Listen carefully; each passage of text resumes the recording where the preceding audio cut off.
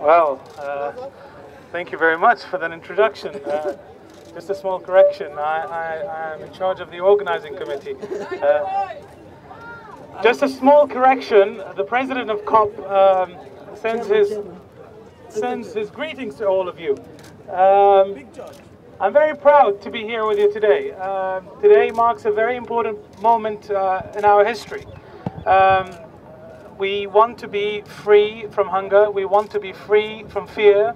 We want to be free from all the impacts that climate change could cause upon us.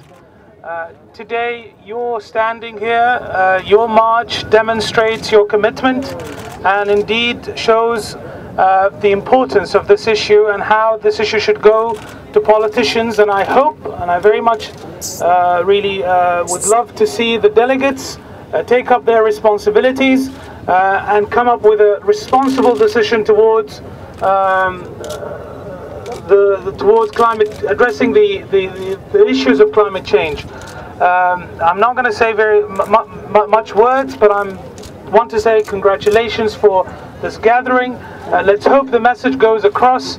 I'm sure it will go. The international press are around and they will be carrying that on your behalf. Thank you, Khalid. Thanks, Doha Oasis. Thanks to all the NGOs and all the observers that have come from all over the world to participate in this important event. Again, I wish you all the best and for a very successful COP18.